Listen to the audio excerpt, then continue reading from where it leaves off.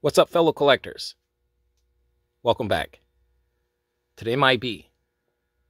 Master Toy Museum. I'll be your curator today. Guys, more fun, more excitement from the museum today. Here on a very early Friday morning, hanging out down here in the museum. Guys, we're picking up speed with our 2003 G.I. Joe Chronicles, Part 3.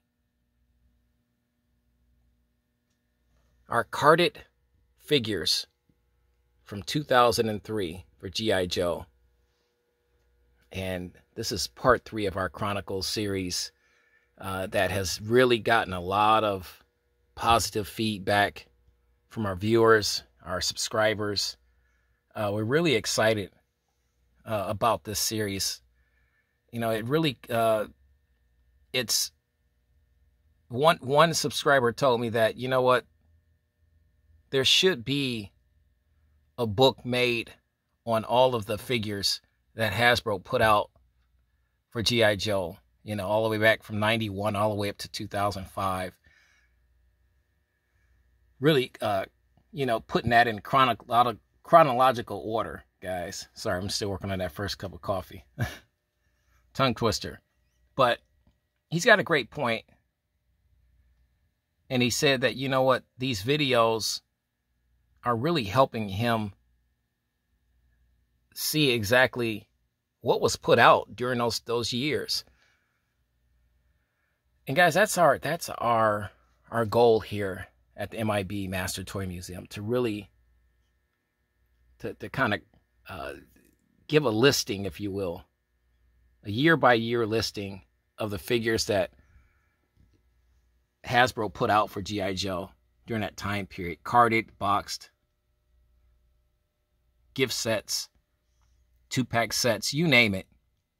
But we're getting a little ahead of ourselves. We want to just focus on the year 2003, which was a good year for G.I. Joe. They had a ton of figures. And you're seeing here just about 5 of the ones that I want to pick out today for this video that really caught my eye. Went to the archives, and these 5 kind of caught my eye. So, you know, let's go with these 5 today. And first and foremost, we'll start with our Air Force, G.I. Joe Air Force Special Forces G.I. Joe carded figure. This is a fantastic G.I. Joe. I'm surprised this one didn't come more in a deluxe box. He did come, however, he was packaged in a thinner basic box, if you will. Very cheap box. So the carded figure, to me, was more expensive. More deluxe for sure. Hasbro did a lot of that, repackaging these figures. Same figure, different package. But this is the one I got.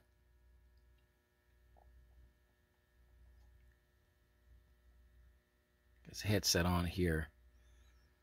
Weapon in hand.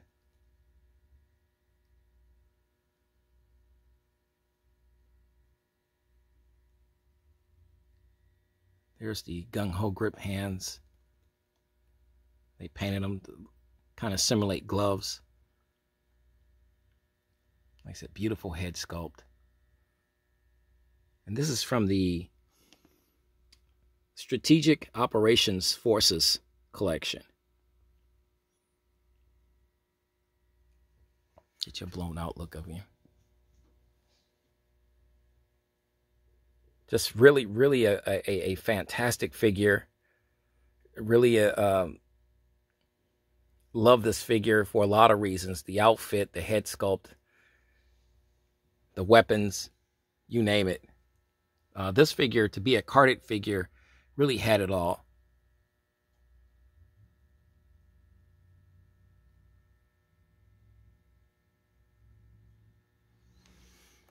Let's get you a shot of the back here.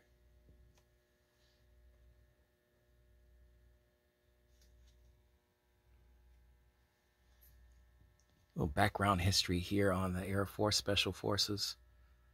You can pause your video. Some good reading there. This is a great shot of Joe with his weapon.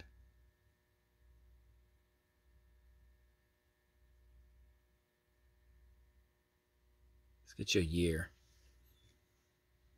2003, and look at our rope and rescue fighter. That was to also look for, and we did that one. If you saw our part 2 video, the rope rescue firefighter was in that video. Here's interesting. Instructions included, but yet they have a piece of tape over that. Reasons I don't know. When I bought it, it was just like that. See, another reason why, you know, having these beautiful figures still in their packaging, it tells so much more of the story behind these beautiful figures. And its outfit, its poncho, everything, it's just woodland outfit, I should say. It's so fantastic. And here, if you look here on the side here, you got the equipment list. Coat with hood, headset, boots, PSG-1 marksman rifle, spotting scope, ammo clip, and bipod. So this is the spotting scope here. Not to mention everything else he's got here. Got a scope on his gun already. Beautifully done. Guys, you're just joining us. We're having some fun down here in the museum today on a very early Friday morning. Just taking it all in. Enjoying our part 3 series of the Chronicles of 2003 G.I. Joe carded figures. And this is a little bit of a different one here. Let's bring him front and center here. This is our Marine Corps boxer.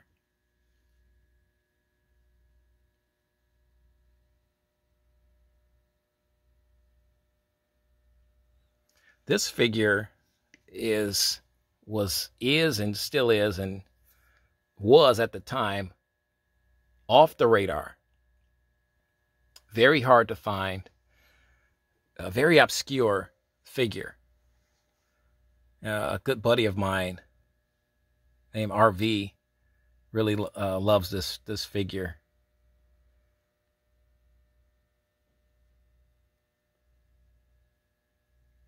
RV served in the military, so he knows all about this, and he's a boxer on top of that. So he definitely connects with this particular Marine Corps boxer, G.I. Joe. Got his gloves on. Gloves didn't cover up the whole hand, as you could see. This is one of these figures where, you know, I thought when I first saw this figure, I said, well, maybe Hasbro is running out of ideas. But that was not the case. This figure, you know, to be as obscure as it is, had and still has a huge following. A lot of people want this figure. They're looking for this figure. I've seen this figure on eBay once or twice in the last maybe 10 or 11 years. And they're asking crazy prices for this figure. I believe this figure, I paid maybe $12 or $13, and that's with tax. But this figure, I don't think I paid that much for this figure at the time that I bought it. As you can see, it's on a smaller card from the rest of the Joes up here, maybe outside of my Valor versus Venom figure. But the Marine Corps boxer figure, very obscure. You know, he comes with his headgear, spring water bottle, gloves, naturally the championship belt. You know, he's a champion. Dog tags. He's got his Marine, you see he's got the molded, painted t-shirt, but they gave him a real shirt as well. Tank top with the Marines on it. And real boxing shorts, trunks. Got Marines on it. You see he's got the American flag on it. He's got here yellow piping coming down here. The coolest thing about this figure, about this G.I. Joe, and Hasbro did this maybe once or twice throughout the years, and that's how rare they did it, not very often. But the legs are bendable, made of that bendy material. So he didn't have the standard legs that these figures have. Bendy material legs. Painted on socks here. You can see the dots there where the legs bend. It's that type of material.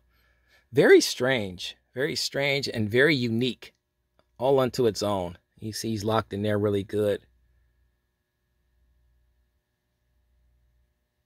Secured in. Love this head sculpt on our Marine corpse boxer. But yeah, those legs are very rare for this time period of a G.I. Joe. I wonder why they did that. I'm not certain, but once again it just makes this figure that much more unique and sought after. Let's turn this guy around and get you a back shot here of our Marine Corps boxer. There he is in all of his glory. He's holding up the championship belt. He just won the championship, guys. Just won it. I love the fact that they posed the actual figure, what you're getting. And those legs we talked about. Let's get you a year here. 2003. Some poses may require hand support. I'm not surprised with these types of legs that they used. And here's the background history on the Marine Corps boxer. I'm going to pause your video there. Guys, your thoughts, your opinions. We want to hear it all. Here on a Friday, here at the museum, our 2003 Carded G.I. Joe Chronicles continues, part 3. Here's a very cool one. One that I absolutely positively had to have. The G.I. Joe Valor vs. Venom series.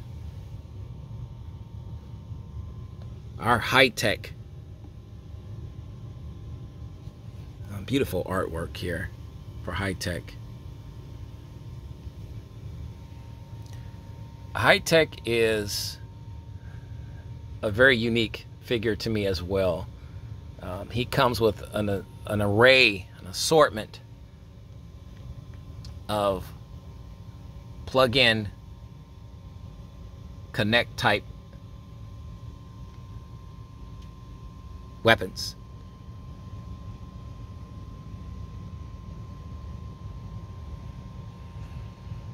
Outside of the cloth good, his pants are cloth goods. Everything is plastic, molded plastic.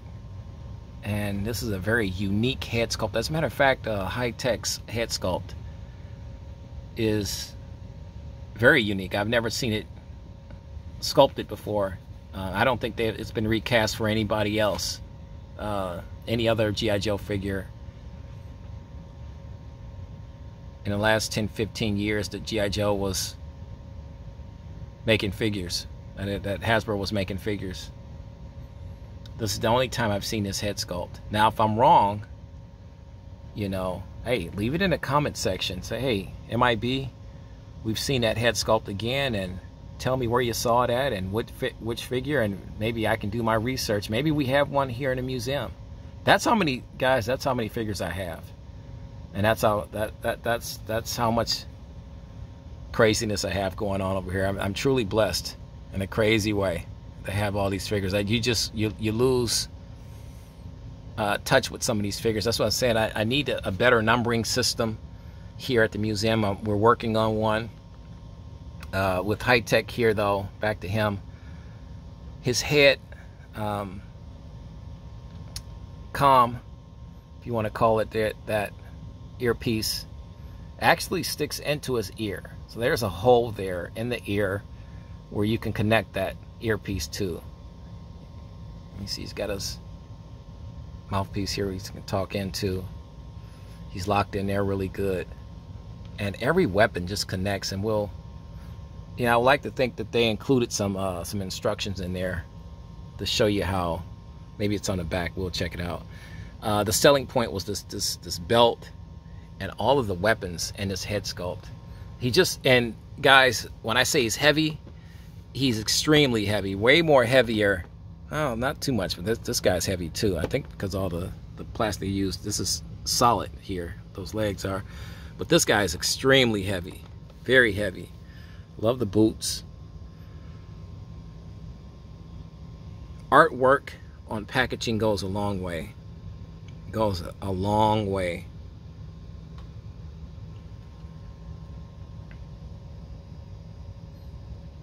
Let's turn high tech around. You want another shot at those boots. Very unique boots.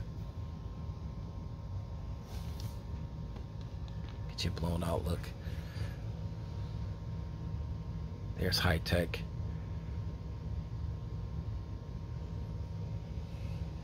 The actual figure being posed. And we talked about this new packaging system.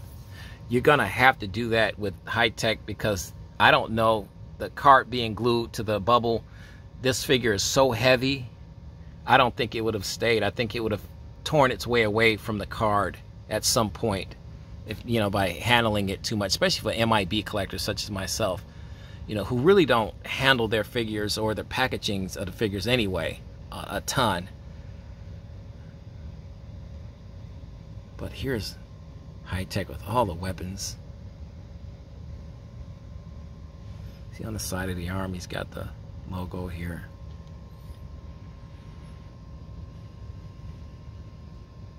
Here's the includes here the figures, pants, boots, belt with holster, headset, and weapon pieces.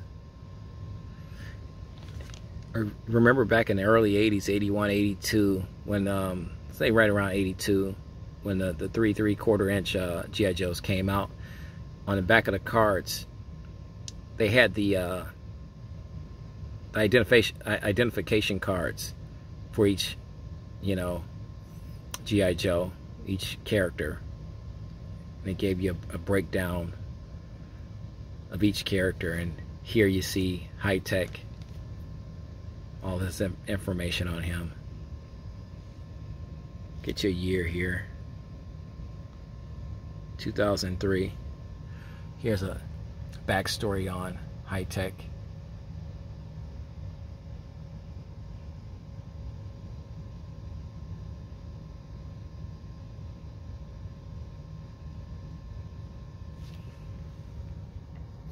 Guys, your thoughts, your opinions, right in the comment section, guys. We want to hear it here on a Friday, just hanging out. This is fun for me, guys, to be able to see these guys. Like I said, I don't get a chance, and I know some of you guys think that, you know, the only thing I do is make videos and live in my museum, and that's not the case. I do have a life outside of the museum, a very busy life, I might add, but I don't get a chance to see these guys a lot. You know, some of these guys are in storage, they're packed away. I can't display every figure that I have, and I know that's, you know, that's a problem all of us as collectors have. We would love to just put everything out where we can walk around and look at everything and see everything, but that's not the case. So I get a chance actually now to kind of visit these guys from time to time and bring them out. Like I said, I haven't had this guy out, a lot of these figures out in a while. It's been for some of these guys probably years. But let's move this guy over here. Let's put High Tech over here. Okay. Here's what I call the two brothers. And the reason I call them two brothers is because they're variants. Actually, this is the original regular one, and this was the variant one. And these are our tactical advisors, and they are as well a part of the Strategic Operation Forces collection, the SOF. And then you can see they got a poster inside. This is the first one I got, and the selling point on this figure was the fact that he had the lifelike hair and beard. As you can see, they, Hasbro threw that on him. Same with our variant. And this was known as the black sweater variant. Everything's the same outside of the fact that one has a black hat and a black sweater, and the other one has a tan hat and a tan sweater. I learned later on that there was a variant to this. I believe somebody told me that, they have a variant to the tactical advisor. I believe somebody told me that, or I bought it at the same time, something like that. As the years go on, like I said, these guys are from 2003, so where we're at now, 2022, you're talking about nearly a 20-year-old figures. These figures are getting up there in age, so am I. So my memory, not quite as sharp as it was 20 years prior, but it's still pretty sharp. Like I said, the selling point was the fact that he had a ton of gear and really cool sneakers that were rehashed on the G.I. Joe Army and Navy football players. So they just threw these sneakers, really cool sneakers, on our tactical advisor G.I. Joes. Weapons galore. Machine gun here. Another machine gun. Knife. Little sheath there. Standard pistol here with the thigh holster. I love the thigh holsters. Tactical glasses here. Some more weapons there.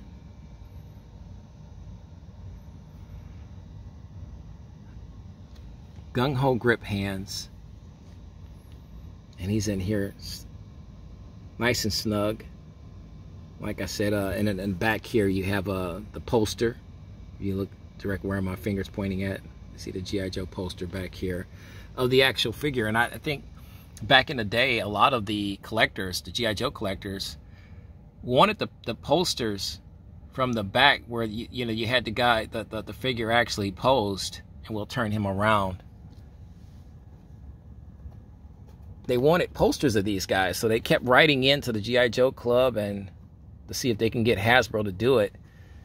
And here's a great shot here. Let's bring him out a little bit more closer here of our tactical advisor.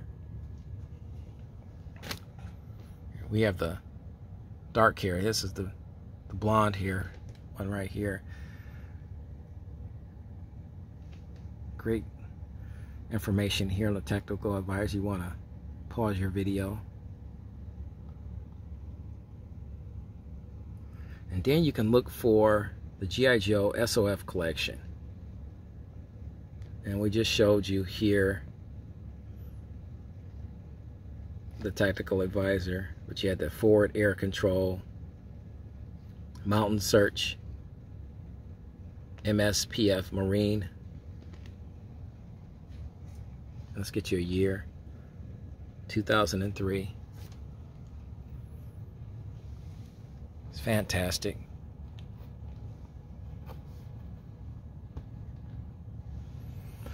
And basically you have the same setup here.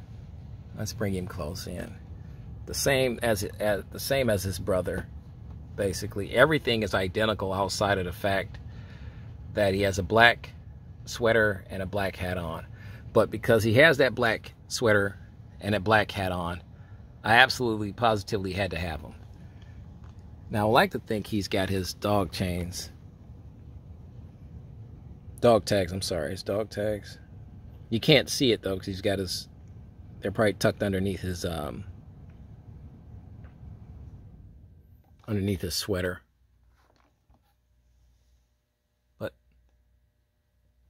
beautiful head sculpt here. We talked about those different head sculpts, and these guys sport the same head sculpt. They're just different with the hair color.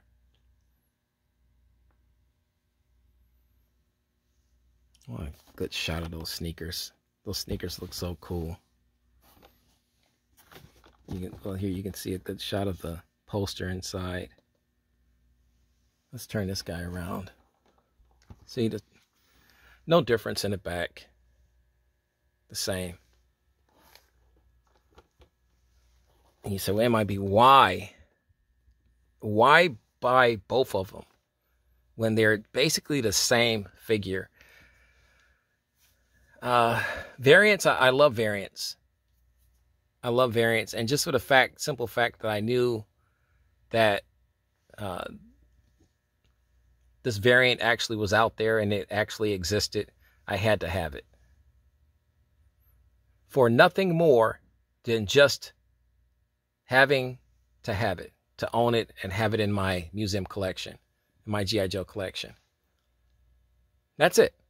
I would like to give you some really just high extreme reasoning behind it, or some really that makes me sound a lot smarter than what I really am. But I have no other reason, no basis, just the fact that he was out there and I can afford him. That was it. And he was just cool. So, and you know, nearly 20 years later, you can actually see that there was a variant of him, of this particular figure. There was a variant of him out there that actually existed, and you get a chance to see that. You know, now I wasn't thinking like that 20 years prior, but 20 years later, it makes a lot of sense now that I am a museum curator and I own a museum for toys. See, I made it make it sound like a lot more sense than it originally did. So I'm pretty proud of myself, guys. Let's bring this guy here. We're going to put him here. This is the problem, trying to stage everything. And bring him back over this way. There. Slide him over a little bit so he doesn't fall.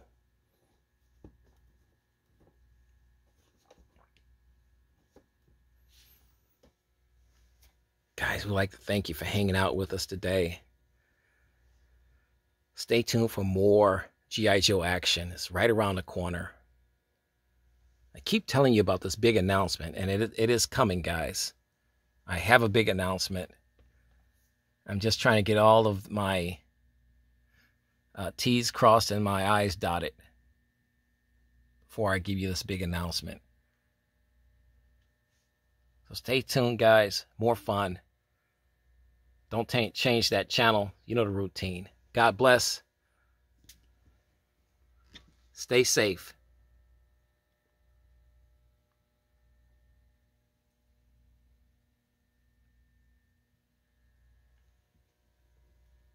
And keep collecting.